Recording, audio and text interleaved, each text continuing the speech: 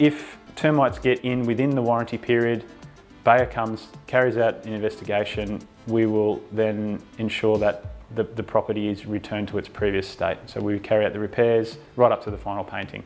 Great. So we do ask for, obviously, the homeowner to get some quotes on those repairs, or we can assist in that process.